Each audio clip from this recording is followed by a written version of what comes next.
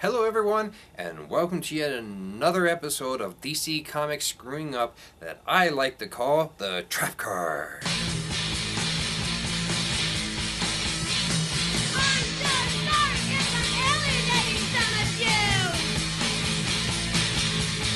You triggered my trap card!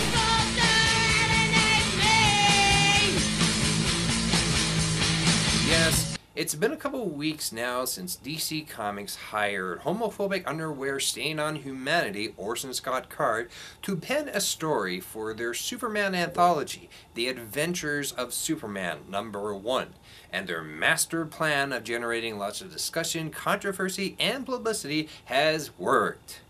In just about all the wrong ways. See, there's this idea that any publicity, be it negative or positive, is good.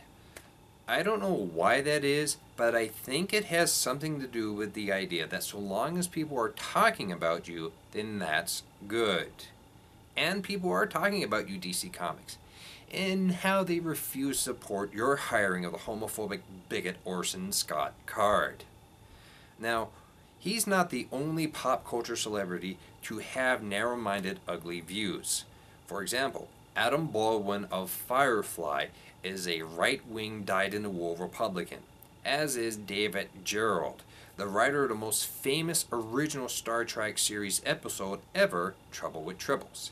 Heck, to bring it closer to superhero comics, let's go to superhero comics with Chuck Dixon, the first writer on the Birds of Prey comic book series before Gail Simone, who inadvertently gave rise to the Black Canary Oracle ship, and is a giant homophobic bigot, as is the worst comic book artist ever to exist, Rob Liefeld, best known for creating Shatterstar and Deadpool.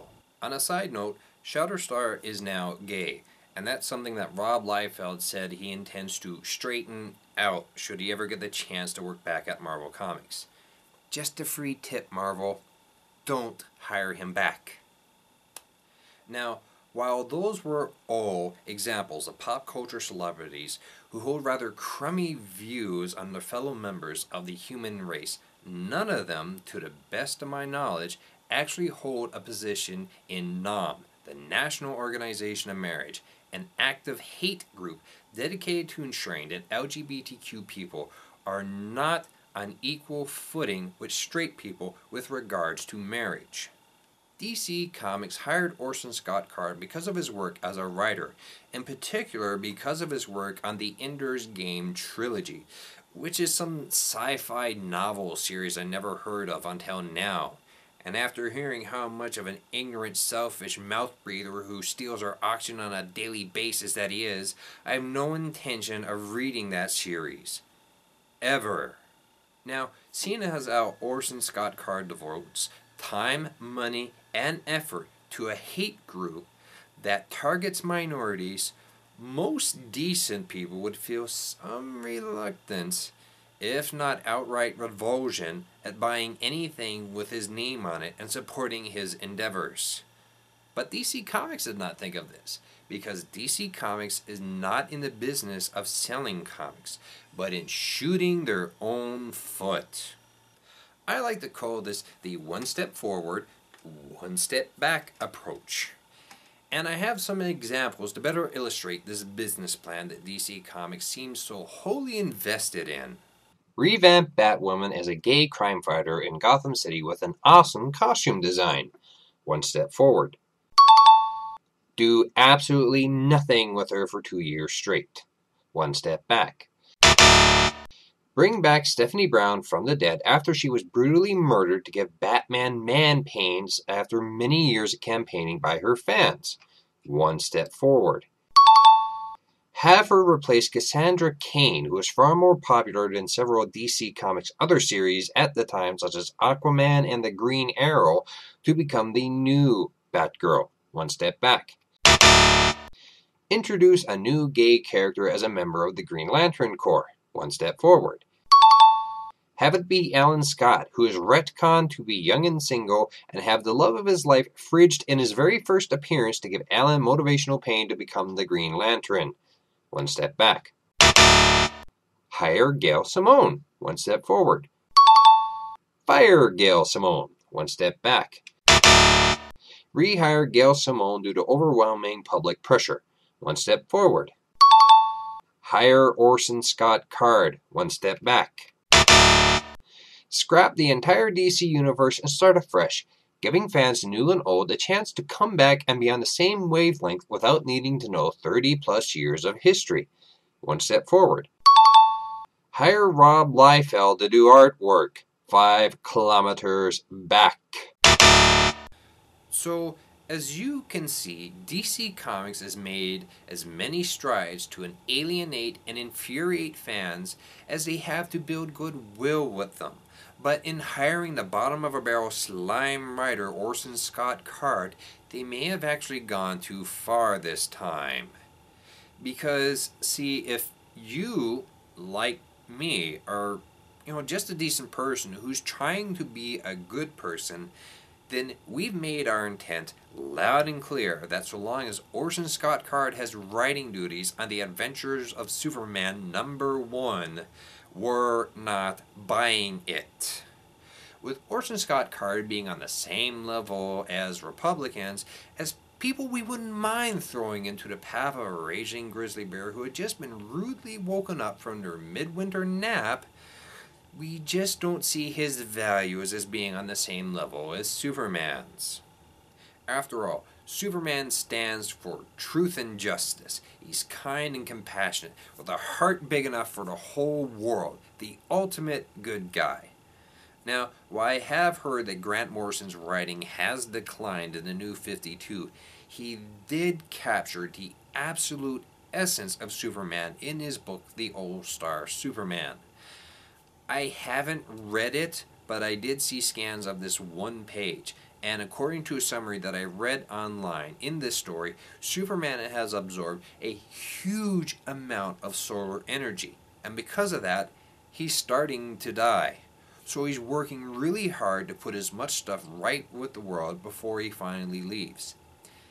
And in the midst of all this, his super hearing catches the words of a young woman on the side of a skyscraper, fighting her inner demons and losing. And despite his own time running short, he takes times out to find her, and we get this page.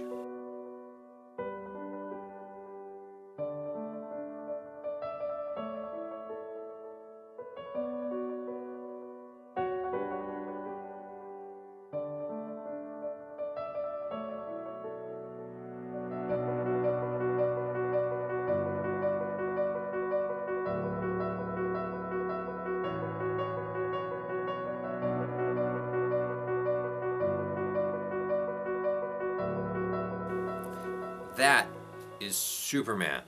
Despite being an alien with superpowers far beyond any mortal human being, in the end, he's a good person. He doesn't lord his superpowers over people, and I cannot for the life of me see him actively hating on anyone regardless of their age, skin color, religion, or sexual orientation.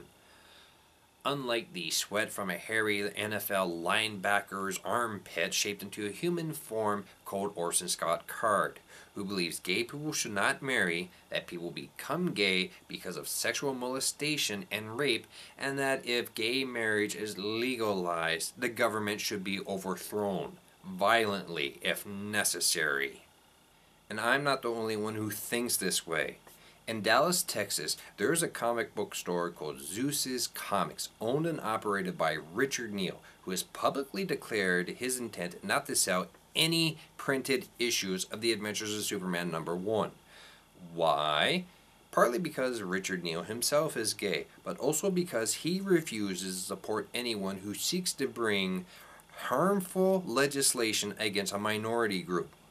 After his public declaration, a number of comic book stores throughout the U.S. also declared their intent not to sell any issues of Adventures of Superman #1. Now, this has gotten some attention, not just in the comic book world, but also beyond, with USA Today reprinting the story of Richard Neal's decision not to carry that issue of Superman. Heck, It has garnered so much attention that Summit Entertainment executives in charge of making the Ender's Game trilogy movie series are starting to get nervous about having Orson Scott Card's name associated with it. And as if that wasn't enough, the artist who was unfortunately paired with that noxious human gaseous form called Orson Scott Card, Chris Sprouse, has just walked away from the anthology entirely.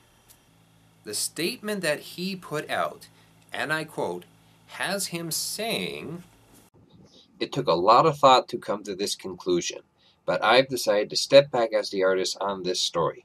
The media surrounding this story reached a point where it took away from the actual work, and that's something I wasn't comfortable with. My relationship with DC Comics remains as strong as ever, and I look forward to my next project with them." Now, while this isn't as strong as saying, "I refuse to sully my artistic skill by working with that homophobic bigot," it is still a rather strong stand to take. In fact, according to that USA Today article I mentioned earlier, although Chris Sprouse had another story with a different writer he had to draw, he's withdrawn from the project entirely. This has also postponed The Adventures of Superman #1, which had been intended for release on May 29th, and has, in my mind at least, made Orson Scott Card a rather toxic barrel of radioactive waste in the eyes of his co-workers at DC Comics. So, DC Comics, you wanted controversy, you wanted attention, and you wanted people to talk about you. And now you've got it. And what did it cost? Well, it's cost you the artist who was supposed to be working on the story.